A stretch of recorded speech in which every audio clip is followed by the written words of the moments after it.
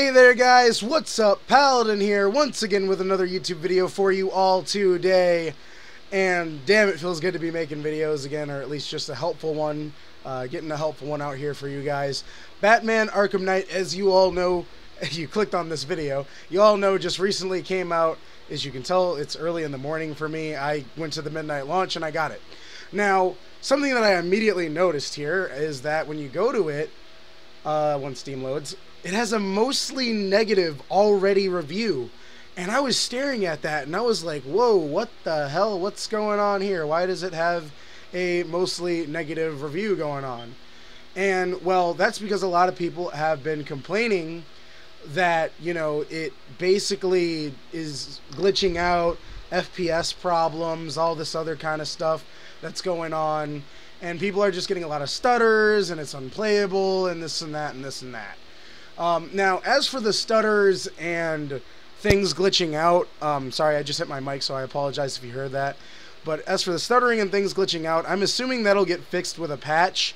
Now, as for the FPS problems, most of you have probably been noticing that you've been getting horrible FPS drops and horrible frame dips, and the game is basically unplayable.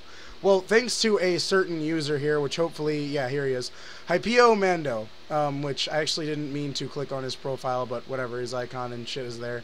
But anyways, this comment right here, and he has a lot of comments directed towards this. Right here, I will give this video's credit to this guy right here. Right now, if you want to, you already know how to do this. Read everything that he says right here. All this stuff right here, this main paragraph right here. The game has a built-in FPS lock. Basically, the game is capping itself at 30 FPS, and this video is going to show you how to basically get it out of 30 FPS. If you don't already know how to do it, via this, how he's showing you how to do this. So first of all, go down here, File Explorer, got all your stuff here. Now, personally, I have two hard drives. I have my SSD and I have my hard drive, as you can see right here. My Steam stuff is running in my hard drive, so I'm going to go ahead and go to my hard drive here. If you only have one main drive, then this is a lot easier to fucking do. But basically, if you don't and you're confused, what you can do right here is it says Steam Apps, right here where it says Steam Apps right there in his comment. All you got to do, type in your C drive, you know, one of these two drives, you know, this is my C drive right here, but all my Steam stuff is on my E drive. So in your C drive, you know, if you only have one hard drive, if you can't find it, you just type in, you know, Steam Apps right here, and then it's going to start, you know, looking for it. And that was fast, actually, so it already found it for me. I don't need to find it, though, because it's right here. So from your Steam Apps, or I'm sorry, your Steam library, you'll find your Steam Apps. You go to Common, and then you'll have all your games. When you start up, this is a warning, you need to start up Batman Arkham Knight first before doing this, otherwise the file will not appear. So start up the game, exit out, you know, and then come back into this. Then what you're going to want to do is you're going to want to go into BM Game, go to Config, and then right here, after you've started up the game at least once, you'll have BM System Settings.ini. And it'll be, you know, an INI file. And basically, there's an FPS cap right here. Now, personally, my monitor allows for 144 hertz, so it allows me to push out 144 frames per second. I have it at 120 because I don't have a DisplayPort 2.0 cable, so I'm using a DVI cable, and it's only allowing me to get 120 out of it. So basically, what you want to do, when you first see this, this is going to be at 30. What you want to do, if you've got a 60 hertz monitor, most people do, all you got to do, change it to 60, go to File, save it, you know, like that, close out that, start up Batman, and there you go.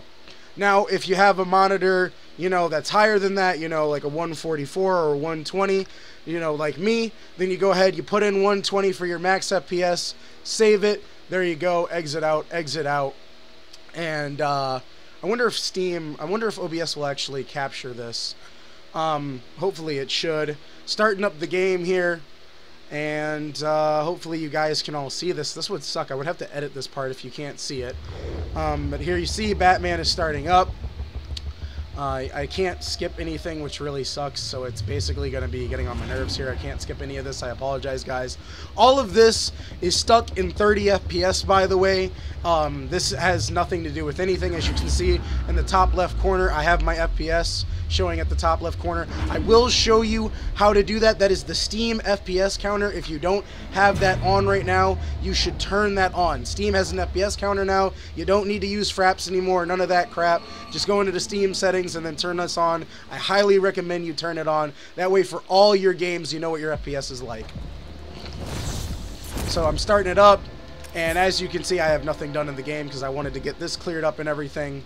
But as you can see, I am getting, you know, way over 100 FPS in the main menu. I already did a benchmark. My FPS is hanging around 70 frames per second in this game. And the benchmark, which the benchmark is in the options, it's down here in the PC performance test.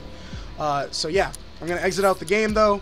And at the very end of this, I'm going to close it off by showing you how you can change, or I'm sorry, how you can have the FPS counter on your games. So basically what you're going to do is you're going to want to go to your Steam settings, go down to in-game like I have it right now.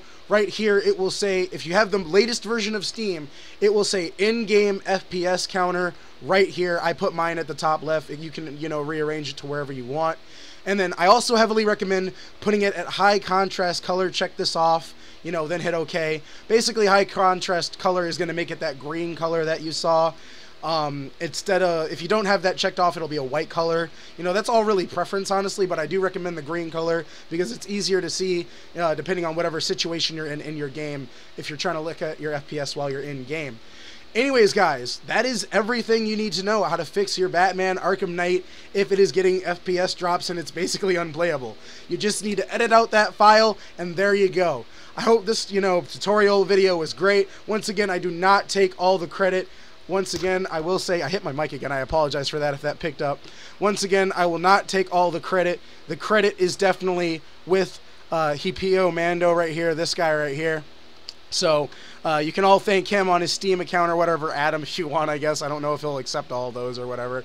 But send him a message, you know, tell him thank you and stuff like that. And yeah, thank you all for watching the video. I hope this helped. I hope your game is all of a sudden just not, you know, being very unplayable and very unstable now. And enjoy Batman Arkham Knight. I'll catch you guys later. Peace.